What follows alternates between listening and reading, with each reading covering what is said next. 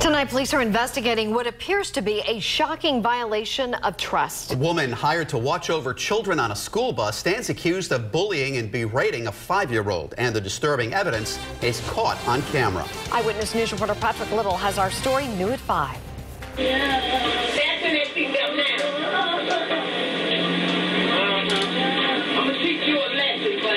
The video tells the story.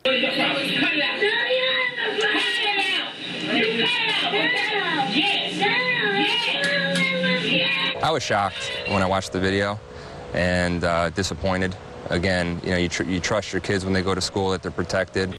But Port St. Lucie police say the video reveals how a 5-year-old boy with disabilities was harassed repeatedly by his high school bus aide, 37-year-old Danetta McPherson.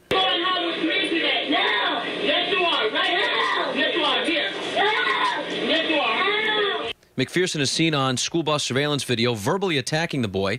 Police say the harassment happened while the child rode his bus to and from school on multiple occasions. The very next time I get off this bus and see you in the morning time hitting on your mom, it's going to be me and you. You understand? Yes. Huh? Yes, ma'am. Say yes, ma'am. Yes, ma'am. Who you yelling at, boy? According to a warrant affidavit, McPherson would bully the child, yell at him, and threaten him, bringing the 5-year-old to tears. What did I tell you?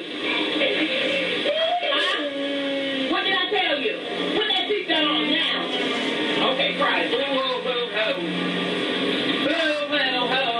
Police were alerted about the situation by school security and DCF back in December.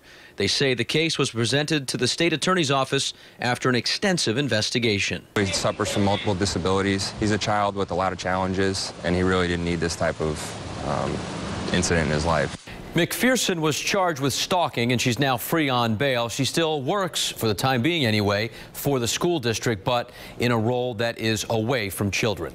I'm Patrick Little, Eyewitness News.